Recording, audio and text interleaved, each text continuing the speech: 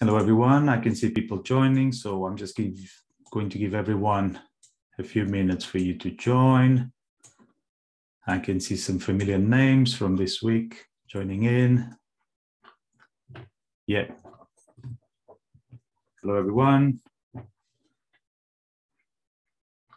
Yeah, people coming in. Okay, it's now time for us to start. So, hello, everyone, and welcome to the Startup Fest, a series of events brought to you by CityVentures. I'm aware that this is the first week of school for many of you, so welcome in and make yourself comfortable. I'm your host. My name is Rui, and I work at CityVentures. Some of you might know what CityVentures is already, but if you don't know what CityVentures is, we are the driving force for entrepreneurship at City University of London. We are a small team, and we're proud to say that we support student entrepreneurs. So if you are a student at City, and if you think that you have a business idea, or if you think you want to establish a business, we are the team that you should be talking to. Like I said, we are a small team, but through a number of events like this one, competitions and programs will help you going from idea to business. We are right at the heart of the Silicon Roundabout. The EC1, the postcode, is the heart of the London tech city, and we are proud to have supported throughout the years around 350 companies. We have raised over 30 million in investment, and we have created more than 1,000 jobs. Part of our offer is the Launch Lab, and the Launch Lab is right in the heart of the tech city as well. This is an awesome co-working space, and with this, if you launch your business, you will be able to join other city entrepreneurs. Some of them are featured on the photos on the left, and we can help you to grow your business through our accelerator program. To help you achieve some of these things and help you turn your idea into a business, we have put together a number of ebooks. So if you have your smartphone with you at the moment, just hit that QR code that you see on the screen, and you can download those 3 ebooks entirely for free. Well, you can choose to download one, you can choose to download the 3 of them, and they really help you to get around your idea and hopefully turning it into a business. We think that the best time to start a business is now, pandemic or non-pandemic. This is really when we want our students to feel empowered and encouraged to start a business. And for that reason, we also put together an online course through Udemy. If, again, you use the QR code that you see on the screen, that will take you to the page where you can register for the Udemy course and find a few learnings about starting and launching your business. If, on the other hand, you fancy a chat with me or someone else from the team about your business idea, we offer on a weekly basis one-to-one appointments for students like yourself, so recent graduates. So a thing to do or things to do, again, use the QR code. At the end, I will share my email address as well. And from there, you can book an appointment to come and see one of us. Next slide. We are on Instagram as like any other cool company. So you can follow us on CityVentures. We are also on LinkedIn. The email address that you can email me on is cityventures@city.ac.uk. And if you want to find out more about the things that we do, how can we help you? You just go to www.cityventures.co.uk. So this week, and I've seen some familiar names coming through as an attendees, and it's good to see so many of you coming back. We have put together a series of events. So last Monday, we have the student panel with Brandon, Victoria, and Maggie, how to become a student entrepreneur. This session has been recorded, and this session will be made available to you as a student through our website. The video hasn't been uploaded yet to YouTube, but once it's done, you'll get an email from us to let you know. And tomorrow, things to do. Do not forget to attend the City Spark Event Final. I know that a lot of you might not have started the business yet, but this is one of the biggest competitions that we have at City. And we are giving away a prize pot of £25,000 to 10 students battling to win a portion of that prize pot. You see from the picture that Bubble Mine, a computer science student has been awarded with £5,000 to launch his business. If you haven't booked, again, use the QR code and join us tomorrow for the City Spark Grand Final. Today, and part of your to-do list, is how to start a business with innovation. And we have Chris Barton, the founder of Shazam, in person. He's tuning in from sunny California. Chris, are you there? Chris? I am here. Yeah, hello. Chris, I'm just asking our attendees to put their hands together and welcome you to the stage. So, Chris. Wow, look at all the people that are here. It's amazing. How are you doing, Chris?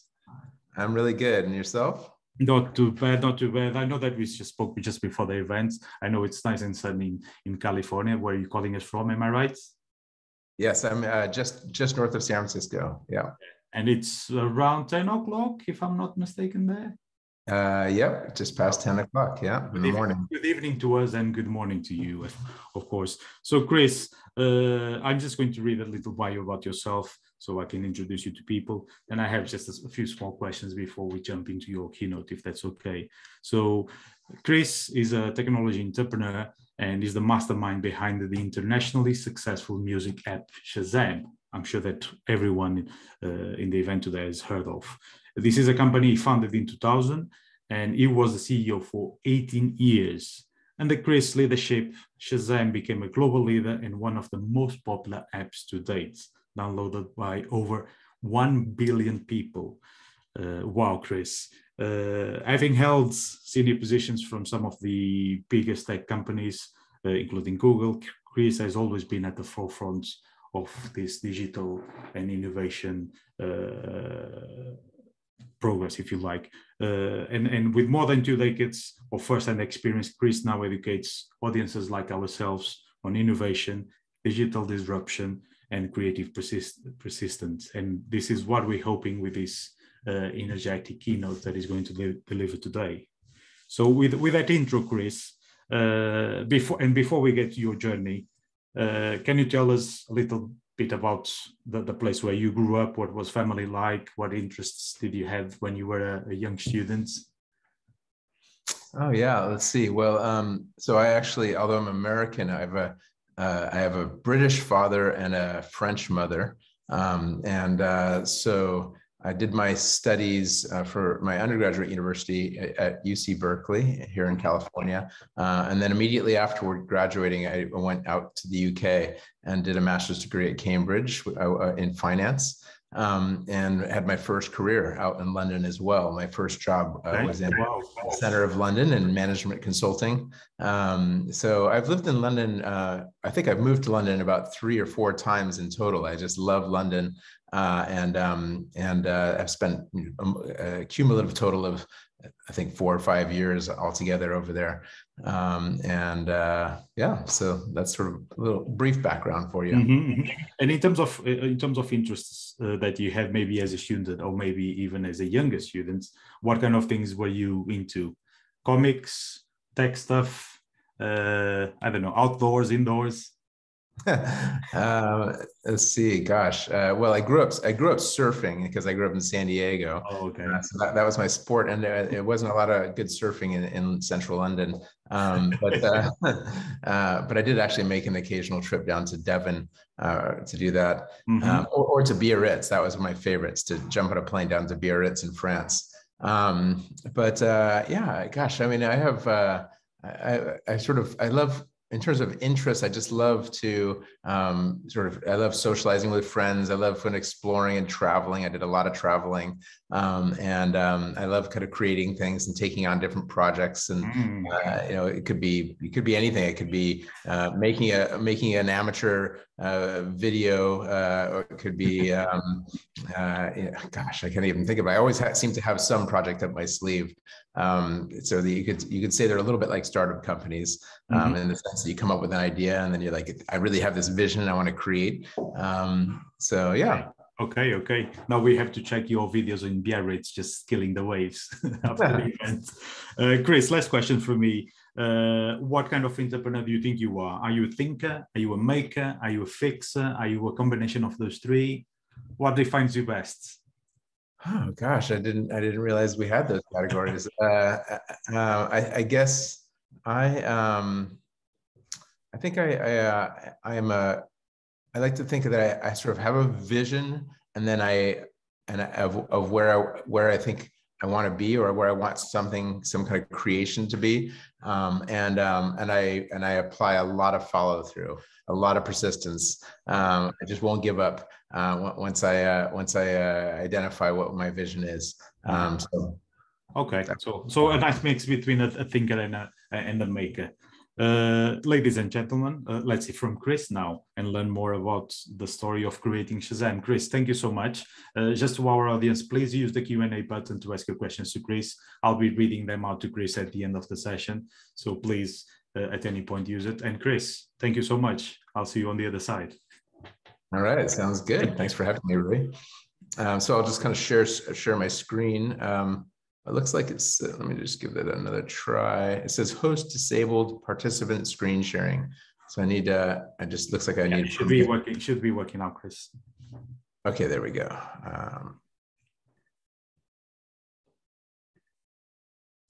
Coming up, yeah.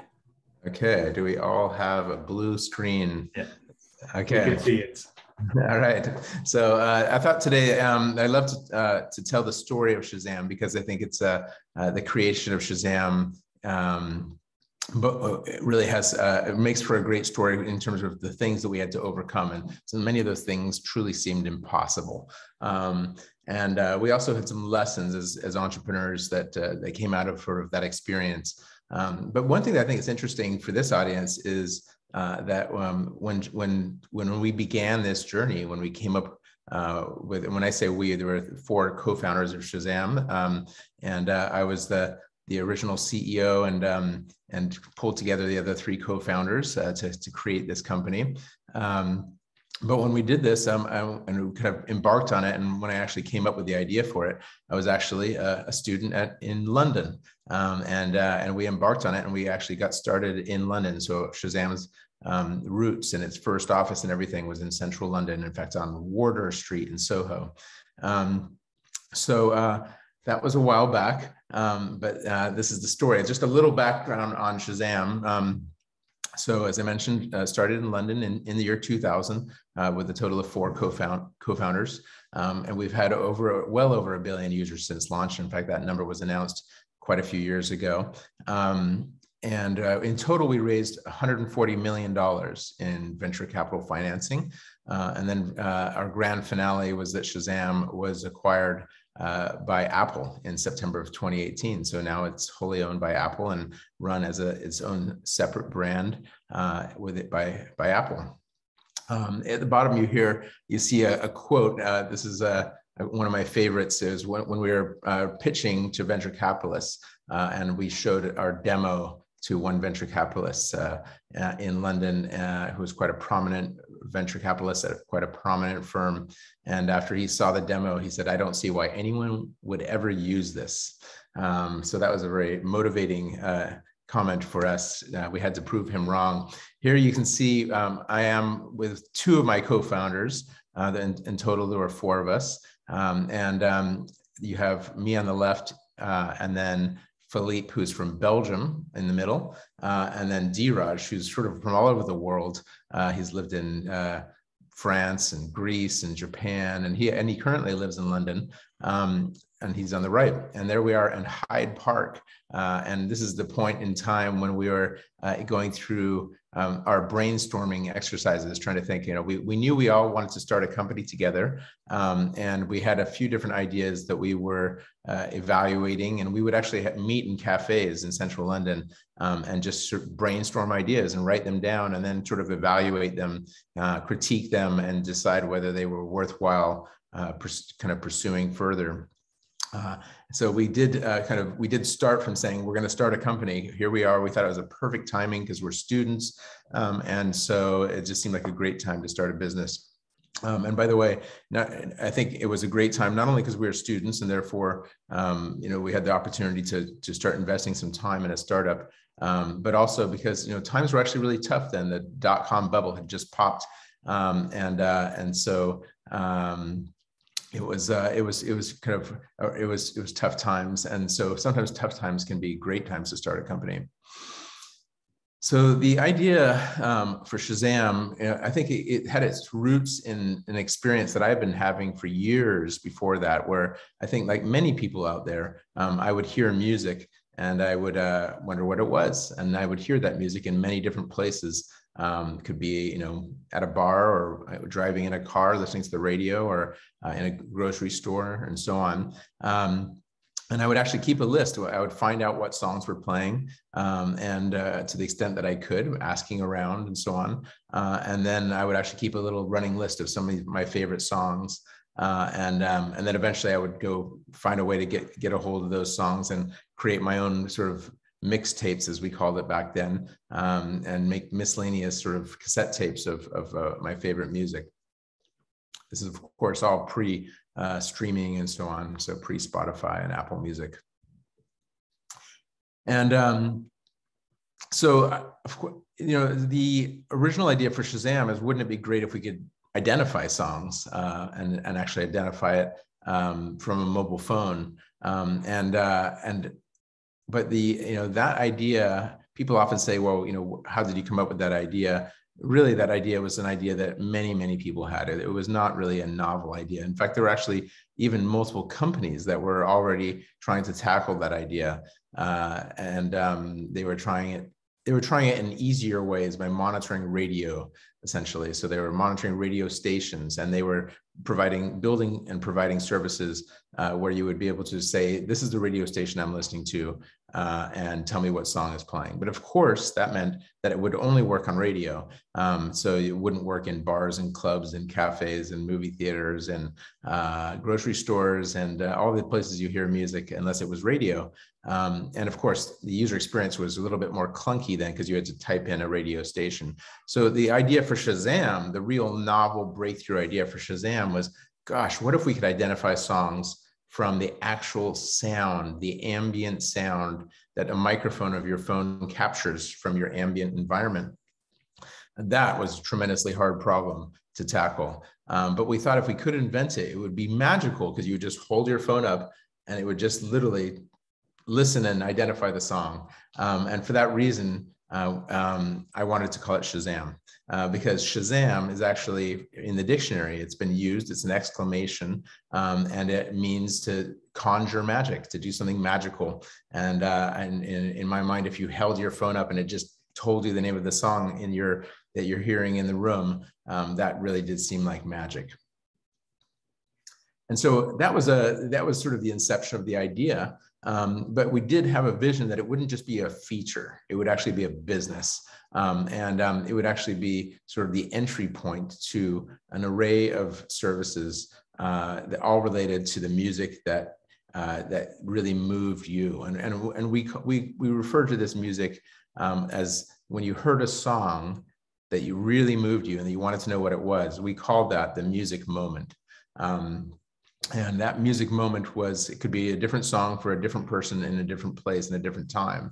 But it was that moment when you're sort of just anywhere. It could even be a laundromat, and you hear a song and you think, gosh, I really love this song. And that was that music moment, that moment of inspiration when you think, I really wish I could pull out my phone and find out what it is. And we imagined that once you did find out what that song was, then now we would be the entry point for so many things that you might want to do with it. This was our vision at the time. So you could, add it to a playlist. You could listen to song clips from the album, to other songs from the album. You could read the discography of the artist. You could share it with friends. You could just do, look at the album covers. You could read the lyrics. So you could do so many things, all related to the songs that really were meaningful to you. And that was our vision. However, it turned out that, this was all an very exciting idea.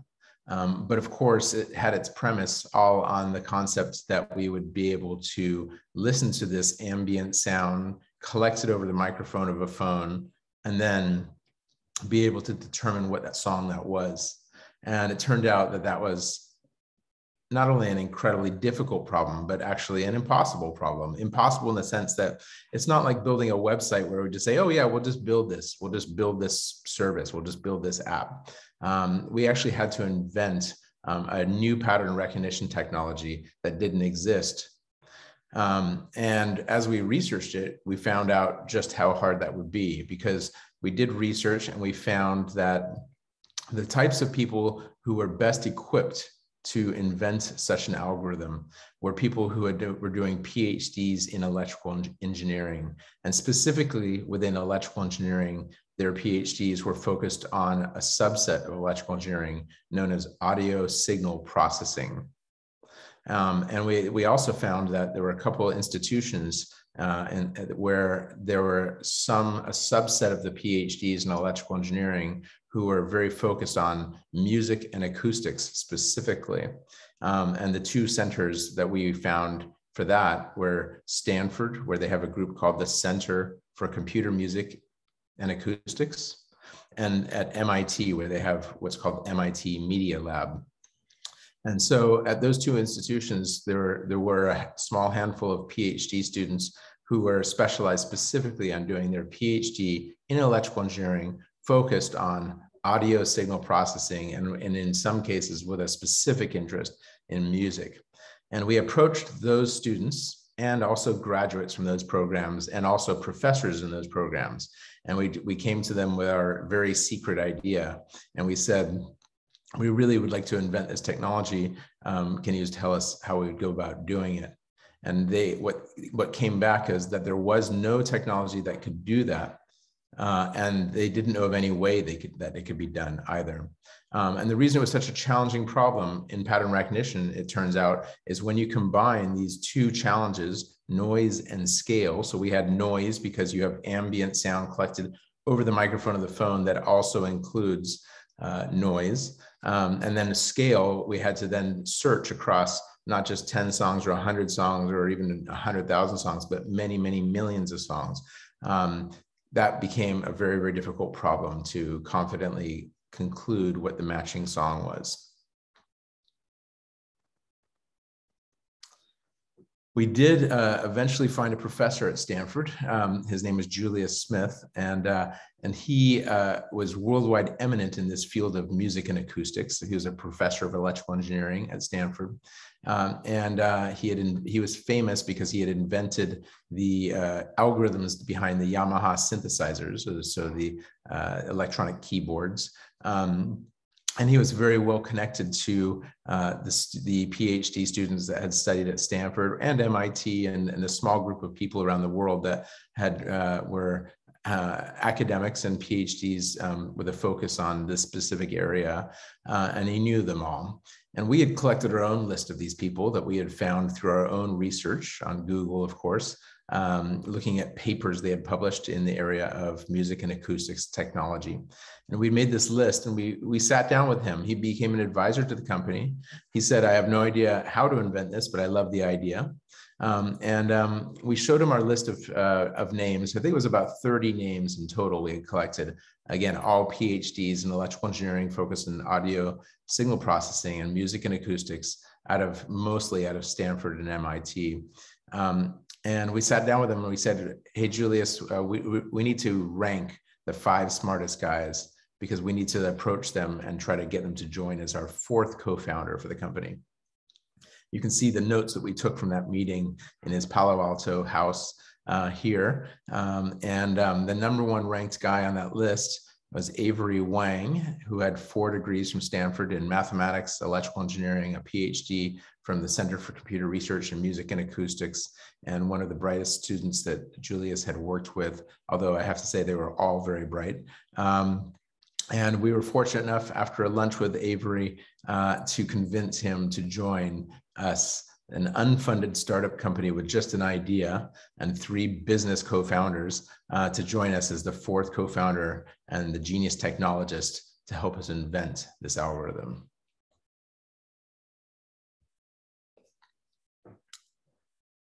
However, the next problem was that Avery also thought it was impossible. He didn't know how to do it, and he actually really almost gave up for many, many months of trying to invent this algorithm. As I said, there was no technology that could do this. So it truly was a research and development project for him. And Julius did contribute as well as a consultant to the company. So the two of them working together tried all kinds of things to invent this pattern recognition technology. And you can see here some of the challenges that we faced. You have, of course, noise itself. So not only are you collecting the music, but you're also collecting background chatter of people and so on into the sound signal. Then you have voice compression. So the mobile phones would compress the signals for efficiency, and that would degrade the quality of the signal that we were working with. Noise cancellation. So most phones also, or all phones really, had noise cancellation technologies built into them that were built to emphasize the human voice and de-emphasize all other sounds, such as music. We had poor quality of speakers and stereos where this ambient music was often coming from, and not always the best speakers in real world environments. Speed variation. So DJs famously like to adjust the speed of music when they're playing songs, so that they can match on with the next song they're going to transition to. And then in the case of DJs that were moving from vinyl records over to electronic digital music, such as CDs, they were also able to do what's called pitch correction. So it's a nonlinear transformation of the music. Not only are you therefore changing the speed, but then you're adjusting the pitch as well. And so that's why, if you're familiar with like a speeded up song, might start to sound like the Chipmunks. So you can adjust backwards to avoid that problem. Reverberation. And so that's what happens in a large room, like an auditorium, where you get sort of echoes. And then, of course, there's all kinds of computational and statistical issues and challenges that we had to overcome. Scaling this statistically so that we could search across huge numbers of songs and then be able to confidently say, this is the matching song. Computational scaling to make sure that the computational cost, the number of computers involved to run this incredibly broad search in a fractions of a second would have to be worked out. Otherwise, we would never make it affordable to conduct such a search. And then, of course, when people identify songs, they could be doing it at any point in the song. So you didn't know if it's the beginning or the end or the middle, or it could be any 10 or 15 or 20 seconds of the song. So we had to make sure we would do our matches across the entirety of songs. And then, of course, whenever you have pattern recognition, you always have the challenge of false positives. And so trying to minimize those false positives. So to give you a sense for what we were trying to overcome, I'm just going to play a little bit of music here for you. It's 15 seconds of a song. This is a nice, clean song that you can hear for 15 seconds.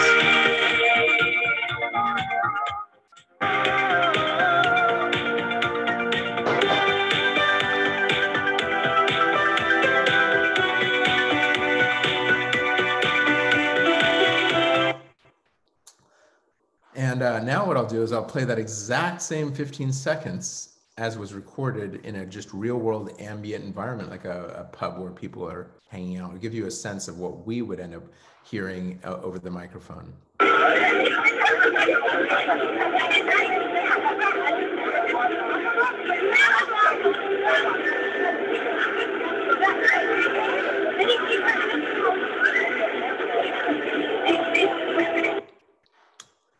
So that gives you a sense of why this was such a great challenge to come up with a technology that could robustly identify a song with that type of recording, that type of ambient sounds. So after months of almost giving up, one day we cracked the code, or I should say Avery and Julius cracked the code. And they came up with an approach that they believed and we found would actually work. And it was one that was what's called a combinatorial hash. So a search across what we call the feature space rather than time space. So what we did is we created a spectrogram, and the spectrogram is like a three-dimensional graph of energy peaks from the sound. And you're essentially graphing these energy peaks across 2 dimensions, so a total of 3 dimensions in total. The energy peaks against frequency and time.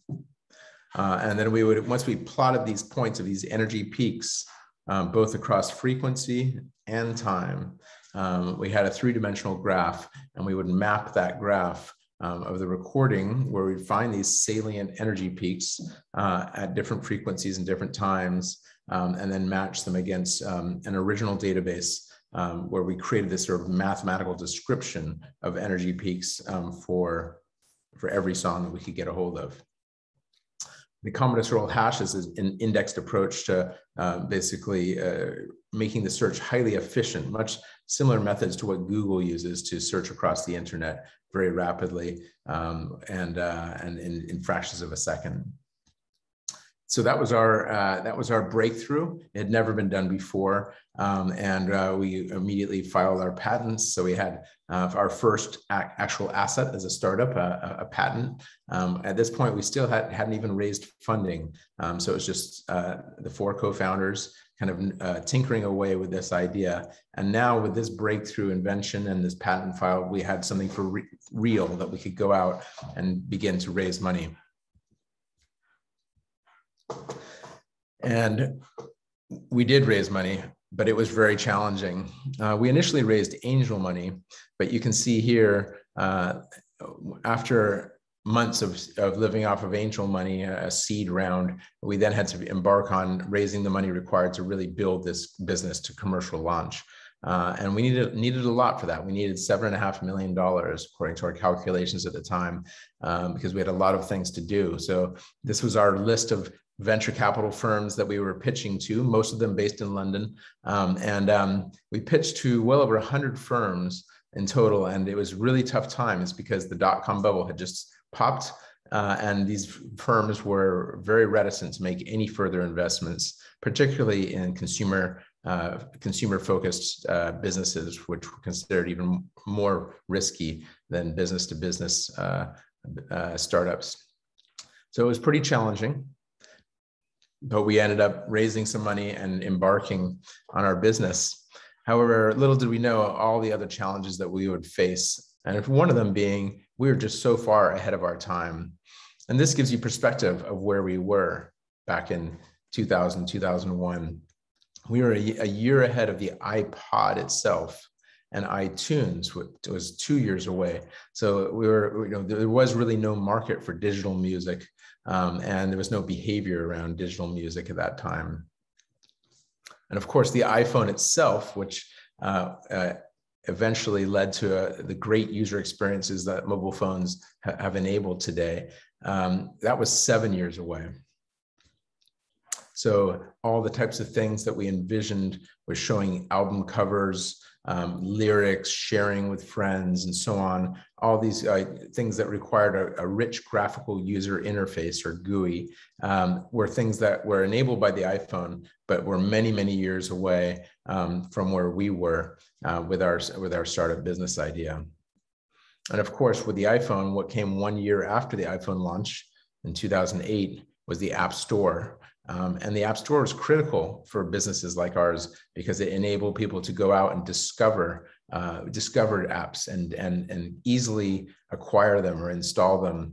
And that didn't exist either. So there were no apps and there were no app stores. When we got started, we were really having to work with very rudimentary technologies. And this truly was what we had to work with, or this was representative of what we had to work with. This was the most popular phone at the time we were getting started with Shazam. And we were targeting this phone and really all of the phones that were similar from companies like Ericsson and Nokia and Motorola.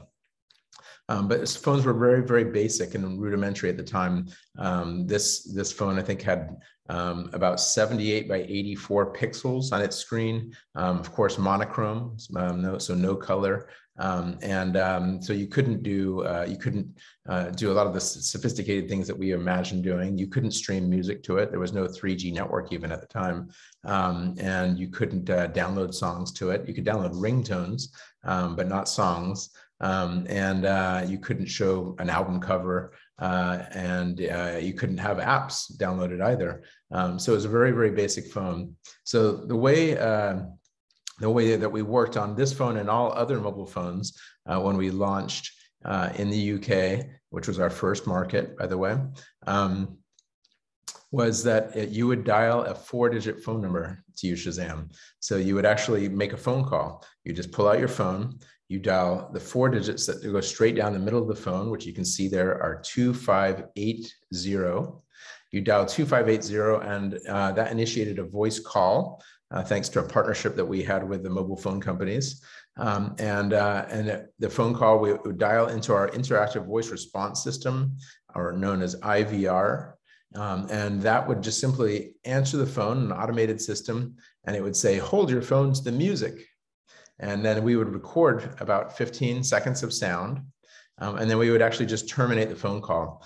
We'd run it through our search engine in fractions of a second, and then send a text message back to back to your phone, because we had your caller ID, and that would contain the name of the song that we identified. If we successfully identified the song, there would be a small charge to your phone, about 50 pence, because that's how we made money, and that was Shazam. That's all Shazam was. Actually, when we showed it to people, they were amazed, but it was a very, very rudimentary experience compared to today.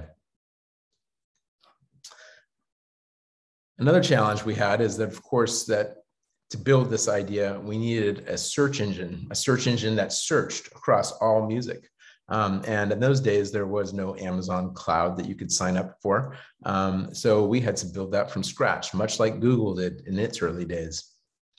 So that meant building what's known as a Beowulf cluster of parallel processing PCs. And you can see this was the stack of PCs that we had to build from scratch.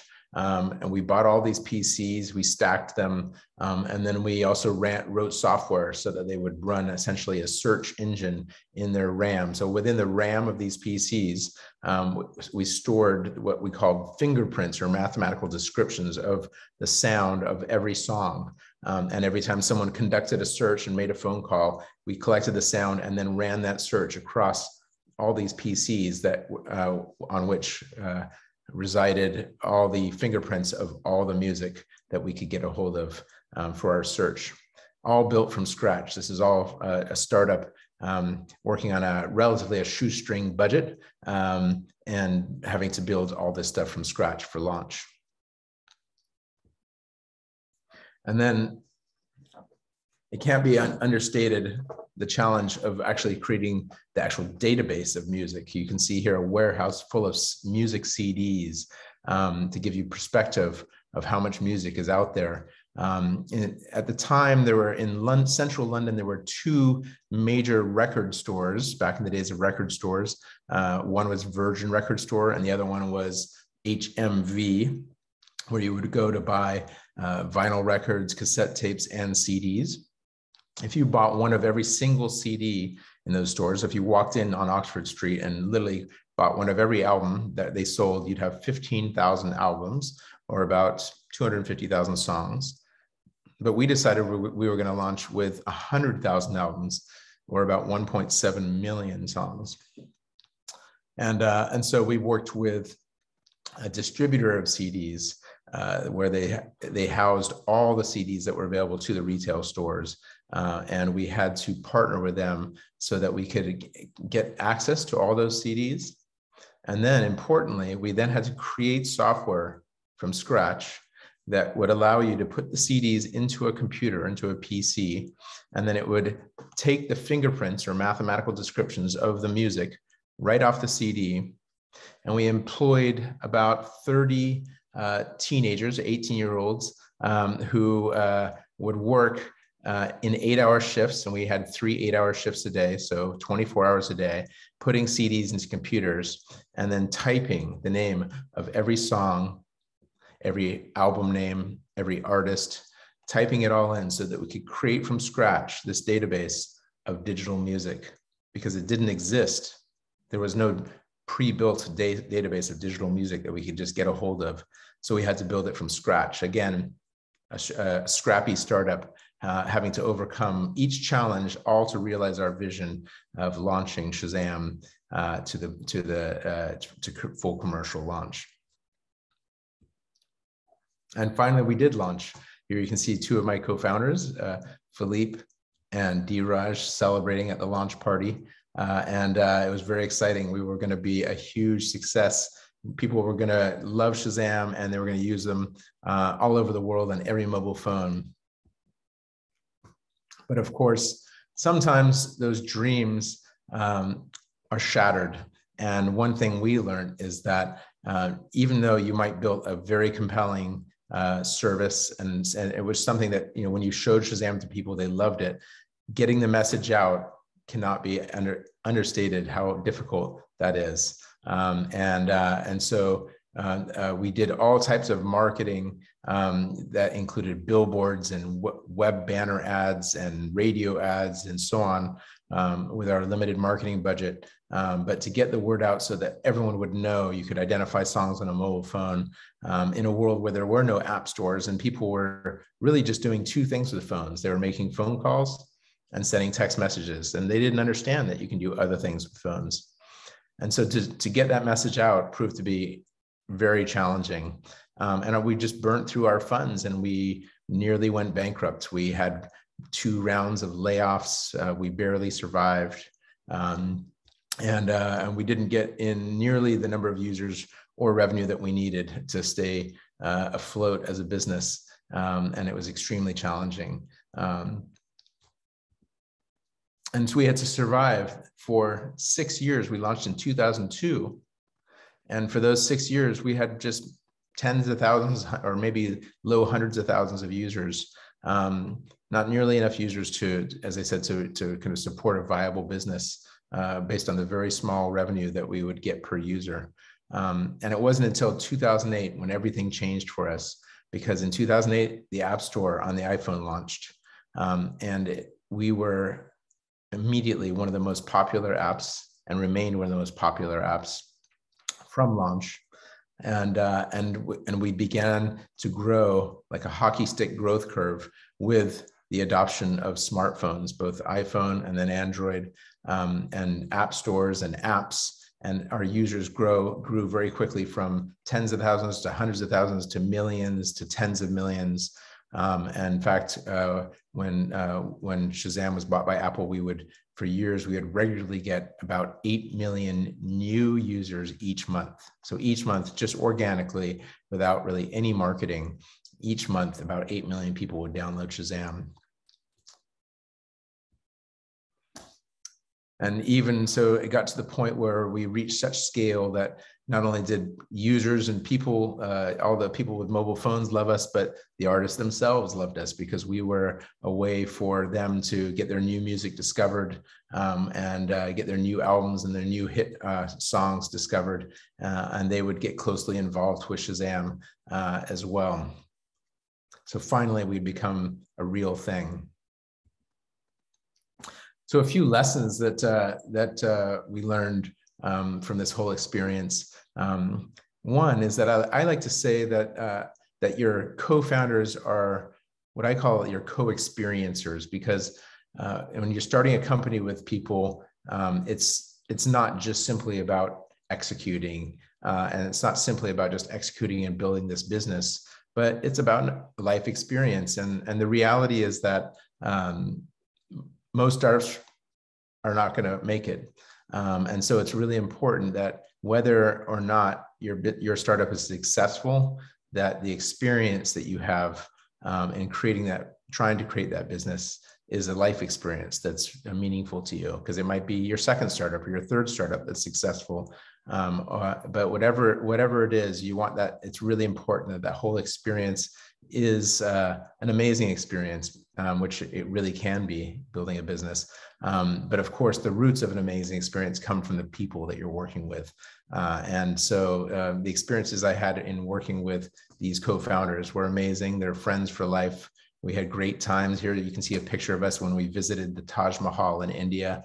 And we went to Ibiza to to learn more about the music culture together. And we did so many things, but the foundation of finding people as your co-founders that are not only very talented, but also very passionate and good, high integrity people that are your friends, that people you want to spend time with. And that combination is such an important combination. Another learning was just how important simplicity is. But what I like to say is, while I'm obsessed with simplicity, I think that many companies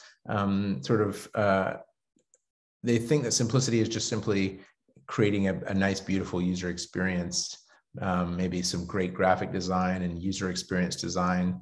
But I think that often the best simplicity comes from very complicated technology. So if you look at the simplicity of the Google search engine, it's just a box you type in a query and you get a result. But of course, what's behind that is incredibly complex algorithms and artificial intelligence that allows you to have such a wonderful experience that's so simple. I worked at Google for about 8 years after Shazam. I also worked at Dropbox, and similarly for Dropbox, just having a folder on your screen that you could just throw files into, and it would also be in the cloud, and you could modify those files and they would stay modified in the cloud through synchronization. Those types of things that Dropbox implemented as a young startup were phenomenally complex technical hurdles. And so they built phenomenally complex technology in the interest of the outcome of simplicity for the user. And that's what led to their success. So I think that is that's the simplicity that's most interesting to me, when you can build incredibly complex solutions in the interest of an outcome that ends up with a simple experience for the end users. I definitely learned, and we all learned with Shazam, how revenue is oxygen. It's what allows you to continue breathing and stay alive. And it's so critical to be thinking that way as a startup from day one. How are you going to get that revenue early, as quickly as possible? Because if you run out of oxygen, well, you could have all the dreams in the world for your startup, but when the oxygen comes to an end, you're just going to have to shut down the business, because you need the money, and you can't keep getting it from funding. So with Shazam, we did some unusual things to find revenue. We actually built a side business monitoring radio stations and selling that data to businesses that needed information around what songs were being played on the radio. And that brought in a revenue stream to help support the business. So, many people are not aware that Google did similar things, and Google actually powered the search for Yahoo, and they basically ran Yahoo search, and that's what paid their bills for those early years while they really were building their long-term vision of a direct-to-consumer search engine, Google.com. So I think really trying to find that early revenue as a way to support the business in those growth years, in those early years, is such an important thing. That was a big learning for us. And what I call creative persistence, it's something that I saw at Google in almost everything we tried to solve, and certainly at Shazam. I think for any great startup, and for any startup that wants to be successful, you have to be incredibly persistent, but also very creative in your persistence. One example I like to think of in Shazam was that we needed the latest releases of songs. So because it turned out that when people identify songs, well, what they want to identify? Often it's like a brand new song that's get released on the radio, and it's a brand new song, and everyone thinks, "Oh, I love that song. What is it?" But those songs were actually very hard for us to get a hold of, because we were a little startup, and those songs were not available to anyone. They were only available to the DJs at radio stations. So the record companies would just send a few CDs to the DJs, and they would say, "You can play this brand new song," but you couldn't even buy it in the local store, record store. It was known as pre-release music.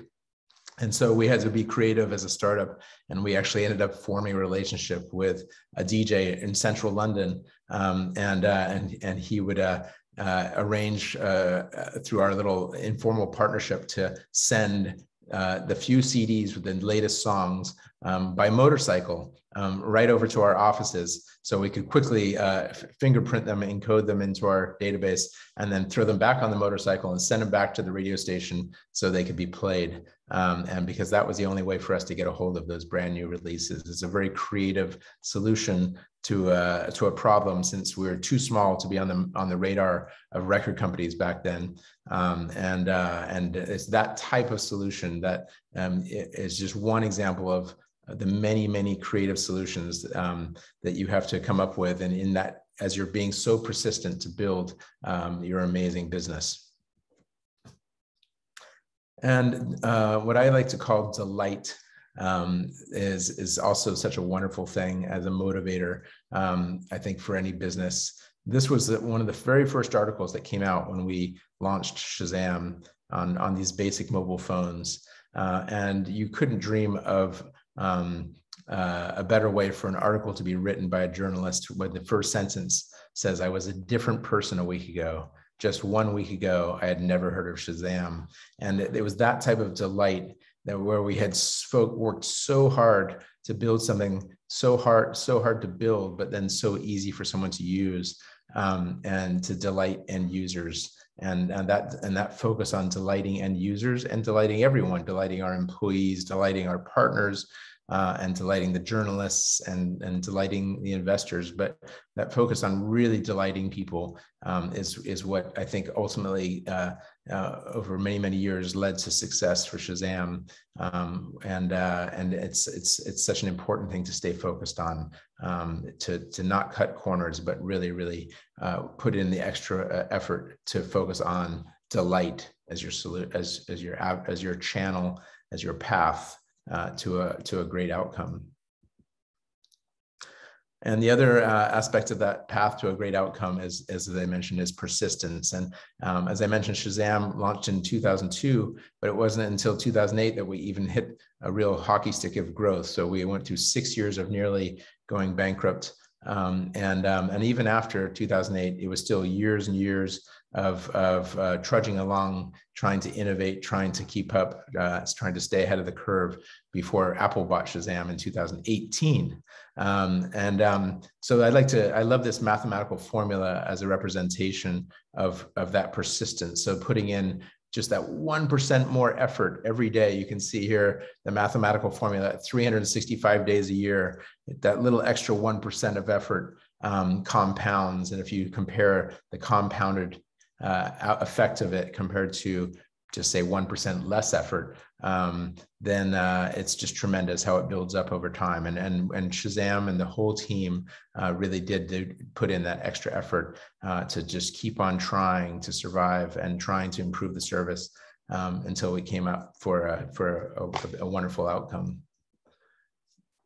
And so one great lesson for me, I love this quote: "The greatest pleasure in life is doing what people say you cannot do." And I have to admit that venture capitalist that told us that he doesn't see why anyone would ever use the service. It turned out years later when Apple published the most popular apps in the App Store, and they were apps such as Google and Google Maps and Skype and so on. And then of course, Shazam, I did have to call him. And I did have to call that venture capitalist and say, it turns out, or actually I sent him an email and I said, it turns out people will use this. And we had a good laugh. He actually came and had lunch with me. I was working at Google at the time. And we just had a good laugh about how, you can't predict what's going to be popular and what's not going to be popular. But it really was motivating for me to when I believed so strongly in the viability of this Shazam concept, that it could be something that could be used by so many people with mobile phones in the world. And it really was a motivator to do what people say that we could not do. And so with that, I'd like to just finish off with this very inspirational, very old TV ad that some of you may have seen, but because it's so old, hopefully there's some of you that have not seen it. It's from 1997, and it's an Apple ad actually, that I relate to as an entrepreneur. And I think hopefully some of you as entrepreneurs can relate to, because entrepreneurs are like other people that take risks, and innovators and artists and and so on. And then sometimes you feel like you're kind of the crazy one, because people don't necessarily believe in what you're doing. But that shouldn't stop you. So let's watch this little quick old TV ad. Here's to the crazy ones, the misfits, the rebels, the troublemakers, the round pegs in the square holes, the ones who see things differently. They're not fond of rules, and they have no respect for the status quo. You can quote them, disagree with them, glorify or vilify them. About the only thing you can't do is ignore them, because they change things. They push the human race forward. While some may see them as the crazy ones, we see genius. Because the people who are crazy enough to think they can change the world are the ones who do.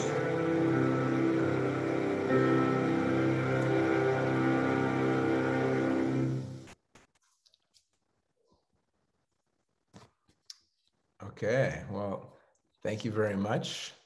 And I think, Rui, we might be able to open up for some discussion, questions, and so on.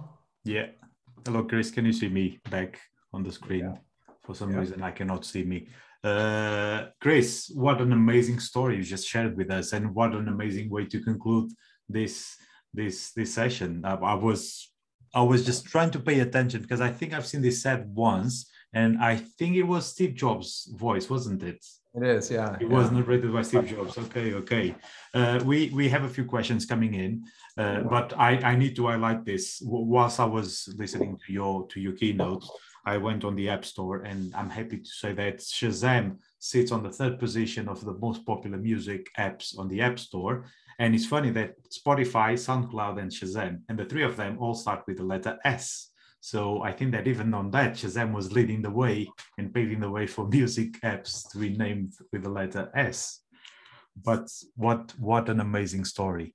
I'm just going through the questions now. Please, to the audience, please keep them coming in. One of the questions that I see here that I think you touched on this early on, but I think is good if you can elaborate.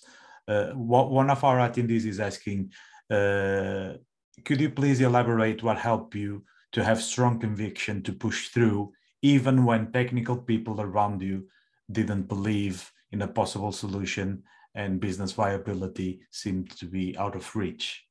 So what made you just have this strong conviction to push through, even though everyone around you wouldn't? Gosh, I think I think that was just part of my natural style, to be honest. I tended to be like that as a kid for so many things. Conviction is it's less of a recipe and more of a sort of I don't know, just a style, I guess. But I think sometimes, you'll know when you have it. Sometimes you just have conviction about something.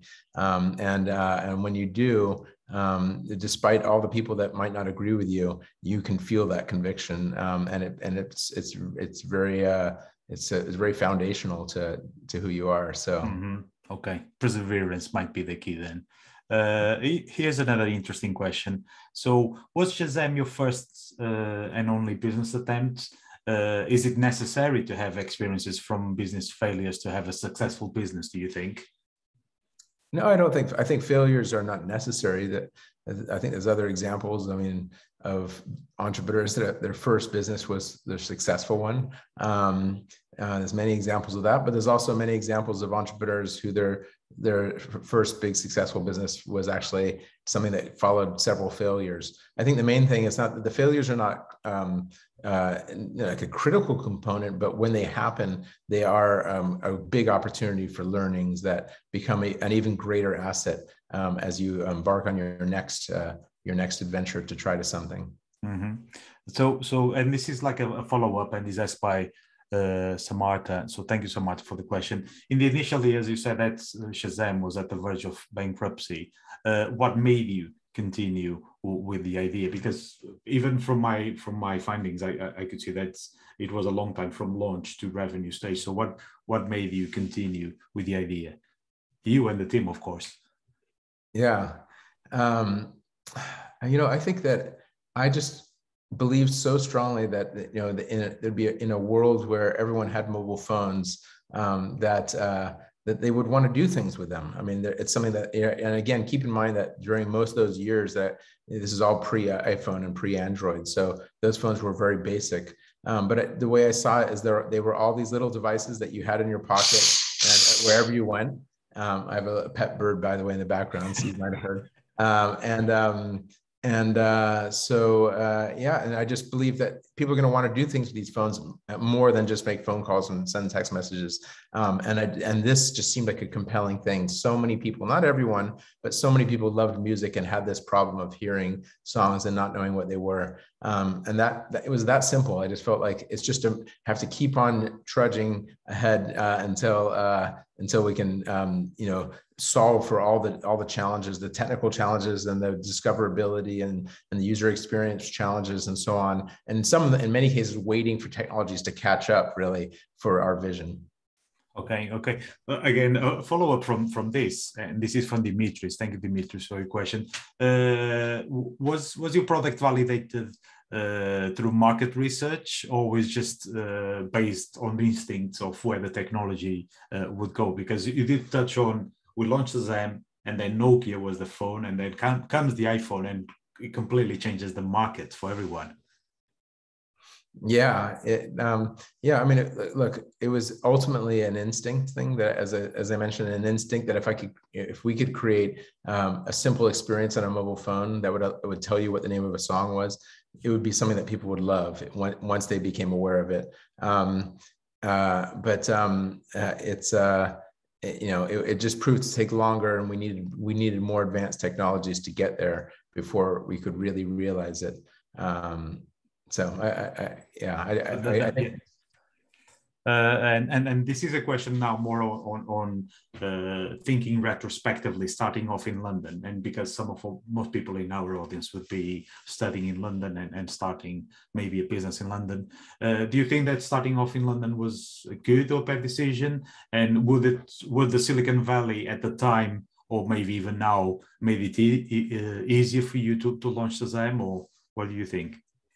It's a great question. I mean, actually, it turned out this was not planned by design, but sort of like we were fortunate, I should say. But I think that so there's no doubt that London was, so it was at the time, especially at that time, it was, and things are different now, but it was less common for there to be startups and venture capital firms in London than there were in Silicon Valley. But however, actually at that time when we were starting Shazam, mobile phones, the mobile phone industry, the most advanced markets in the world were Japan, Sweden, and then the UK as a center for Europe. And the United States was way behind the curve. This is, again, you keep in mind that Google didn't have Android, Apple did not have iPhone, and really the US had not really done anything in mobile phones. And it was so backwards. To give you a sense, like in Europe, you could send text messages to anyone. You couldn't do that in the US at the time. You could only send text messages to people on the same mobile carrier that you were on, which was very limited. So the United States was very backwards, and the venture capitalists certainly didn't understand at that time that people would use mobile phones in all these advanced ways. So they wouldn't have touched Shazam with a 10-foot pole at the time. And so actually by being in Europe and being in the UK, we were absolutely in the right place. And things like, our ability to charge people per use required a technology called premium SMS, which was, again, only available in Europe, not available in the US at the time. So London was a great place, but it was also a lifestyle choice. So we thought, how fun would it be to start a company and live in London? And it was. Good choice. This is slightly taking one of the, I think, highlights of your presentation, Chris, is regarding the VC. You said the famous or infamous who would use this software. How do you deal with this negativity, and how do you keep pushing forward? Because this can be quite disheartening, I think. Yeah, it's funny. As I strangely, I can't figure out why, but sometimes when I face those types of blockades, it actually motivates me more instead of less. I feel even more invigorated and even more excited to kind of prove them wrong. Actually, in that particular case where the VC said that, I have great memories of that because we were sitting in his office or sitting in the conference room of that venture capital firm. And right after he said, I don't see why anyone would ever use this, I said, okay, well, I have an idea. Let's just step outside of this conference room and let's go out into the main lobby where I see you have about 10 or 15 employees sitting at their computers. And let's just go up and ask them if they would use this. And let's go and right now, and let's just go ask them. It's funny because he was sort of caught off guard. He was an ex investment banker, and he was caught off guard, and he kind of thought for a moment, and he realized that I might be right, that actually a lot of the people might say, yeah, I would use a service like that. Mm-hmm. And you know what he said right then? He said, I guess I would never buy a Barbie doll, but there's a large market for Barbie dolls. Okay. He kind of admitted using the Barbie doll. Okay. On slightly building the team, and this is a very good question from Esme. So thank you for your question. What was the most difficult thing in bringing in a technical co-founder? And this certainly is saying that I think there's always good ideas, but finding a good technical co-founder is the most difficult part. Do you have any advice on this? Yeah, I mean, I think finding a good technical co-founder is extremely important in that early stage of a startup. We treated it. We did justice to the importance of that, I should say. You could argue that really all we did, and we being 3 co-founders looking for the 4th co-founder, you could argue that sort of 90% of everything we did for a period of 2 or 3 months was just simply finding the perfect technical co-founder. That's how important it is. So it's not as simple as just go meet a couple people, put a little ad online, or it was something that justified going all in and dropping everything else, because without that, we had nothing. And that person, needs to share your vision, share your excitement, be willing to dive in, really be in a position in their own life and career to kind of go and co-found a company and take those risks. They need to have the genius and insights and capabilities that match with what you're trying to overcome and invent or build, and then they need to have the alignment of personality and integrity and things. So there's just so many things that it can't be underestimated. How much time goes it should be justified for finding that perfect person. Okay. Chris, I'm cautious of the time. I was wondering if you have time for maybe 2-3 more questions. Sure. Is that okay? Thank you so much. I think I'm looking at the number of questions that we have. I'm just going through them, and there's some really good ones here. Astrid is asking, and thank you for the question. Very inspiring journey, Chris. Thank you for sharing. Do you have any advice for finding / choosing co-founders versus doing it on your own? For having co-founders versus going solo? Solo, yes. I mean, I think that there's really no right answer on that. I mean, I think, there are people that go solo and it works out just fine.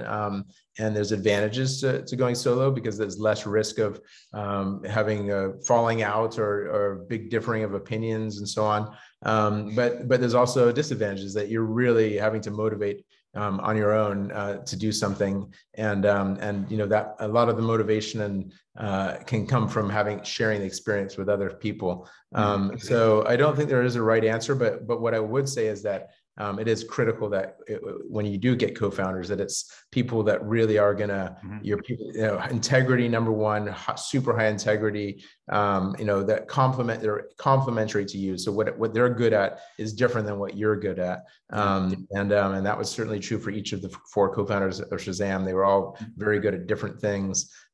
So there's no right answer whether or not to have co-founders. So okay. One from Miriam here. Miriam, thank you for the question. And she's asking, knowing what you know now, is there anything that you would have done differently when you were first starting out? I mean, the main thing is I mentioned, that revenue is oxygen, and And I talked about how we built a side business that brought in some early revenue while we were struggling to survive. And if we hadn't done that, frankly, we would have gone bankrupt and never made it even to the point where the Apple iPhone launched.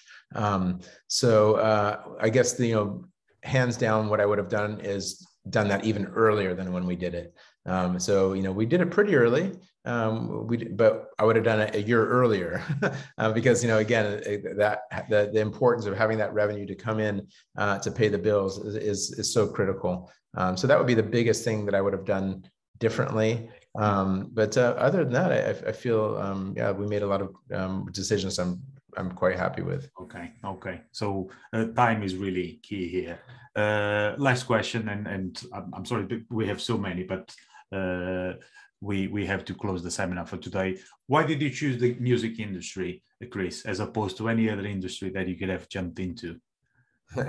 Yeah, I mean, it's funny because people often think, oh, I must be a music fanatic or highly knowledgeable about music or a musician or something. And actually, it's none of the above. If anything, I was the person that didn't know very much about music, and that's kind of why I needed this service. I was more like your average person that just liked music and didn't know what I was listening to, but wanted to have a little collection of some of those songs to play sometimes.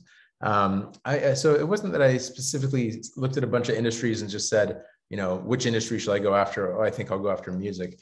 It was really more that I was in a mode of brainstorming ideas for a business. This was one that came across kind of just my mind as something that could be solved.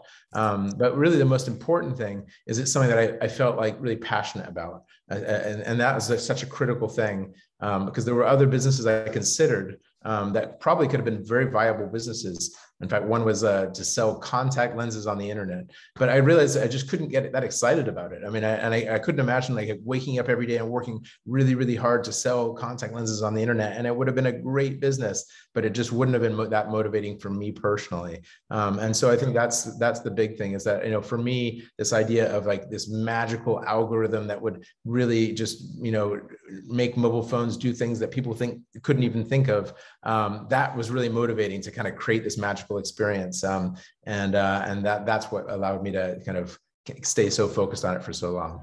Okay, the last question, and it will be for me. So Chris, imagine that I am, and a lot of people in our audience are a young student in London that may or may not have a good business idea. What would be the tip, the advice? What would you leave me with tonight?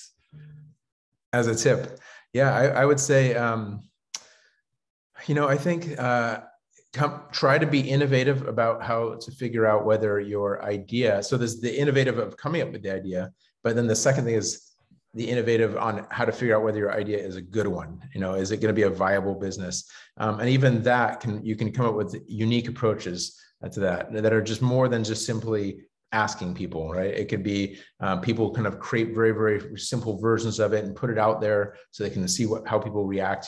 I've heard of people even creating little Google ads to see if people click on such a service just to see what the click-through rate is. And then they land on a landing page saying coming soon. There's so many ways of testing, but think of ways that could you test to see whether this idea you have is actually something that people really want? Because the goal is, as soon as you can, is to try to figure out, is this something that really has legs before you go off and spend 1 or 2 or 3 years and a whole bunch of money trying to figure out, to build the service only to find out that maybe it was never really that viable. So I think being innovative in that is so important. Okay, so the initial, get the first stages right. Chris, on behalf of the attendees and on behalf of City and the CityVentures, I would like to thank you so much for sharing this incredible insight about the story and the narrative of Shazam. I'm particularly proud myself because, like many other people in the audience, we've been using the app for so long, and you actually meet one of the co-founders and hear from you the ins and outs, what went right, what went wrong, has been an excellent opportunity for me. I would just tell our attendees not to forget to attend tomorrow's City Spark and see incredible city students coming up with some incredible business ideas. Chris, if you are available tomorrow from 6, we have the City Spark final. And yeah, the event has been recorded. We will make it available and share it with you in the next couple of days. Thank you so much, everyone. Chris, have a wonderful rest of the day. Pleasure talking to you. And I hope to see you in the next one. Thanks for having me, and good luck to everyone with your startups. Thanks for joining. Thank you so much, Chris. Good night, everyone. Bye-bye.